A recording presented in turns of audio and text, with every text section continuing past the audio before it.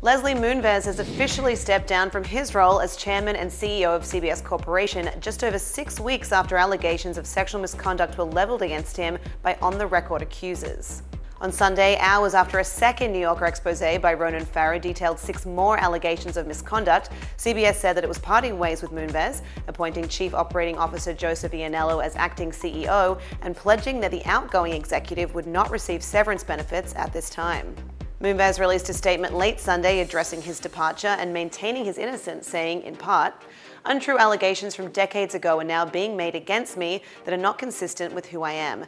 Effective immediately, I will no longer be chairman and chief executive officer of CBS. I am deeply saddened to be leaving the company.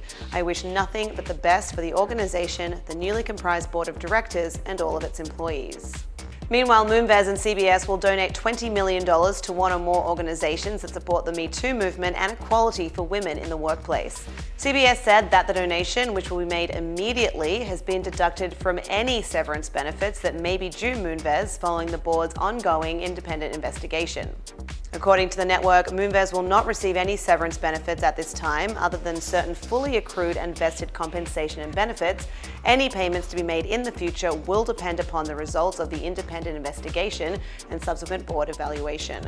In Farrow's Sunday New Yorker story, 6 more women claim Moonves forced them into unwanted sexual situations and allegedly retaliated when they refused.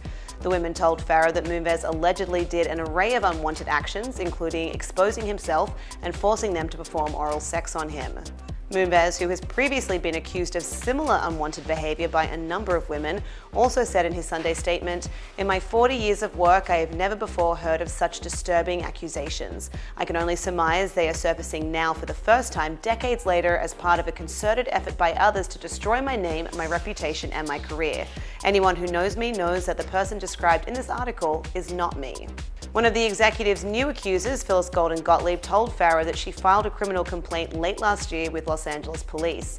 Although authorities told Farrow they found her accusations credible, the alleged crimes happened in the 1980s, so the statute of limitations had passed. According to Farrow, multiple members of the CBS board were aware of the police report at the time of its filing. Speaking to ABC News anchor George Stephanopoulos not even 24 hours after the Moonves ouster was announced, Golden-Gottlieb was joined by attorney Gloria Allred on Good Morning America, where she insisted that in no way was her relationship with Moonves consensual. Explaining why she didn't file her complaint decades ago when the alleged incidents happened, Golden-Gottlieb said she needed the job. I had 2 children that I was responsible for, and I was frightened. She added, "I have gone through so many years and I would like him to be accountable for what he did." Farrow also spoke with Stephanopoulos on Monday in a separate segment where the two reflected on the monumental shift Moonves' exit represents in the Me Too era.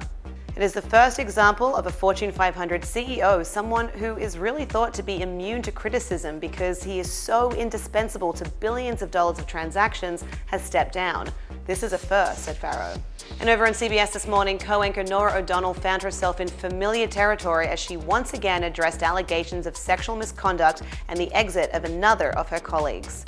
Speaking with her co-host John Dickerson, who replaced Charlie Rose after he too was accused of inappropriate sexual behavior, O'Donnell said, "This is really hard. It is. It's hard for everybody at CBS News. The most powerful media executive in America has now resigned because of the Me Too movement, and he's my boss, or he was my boss.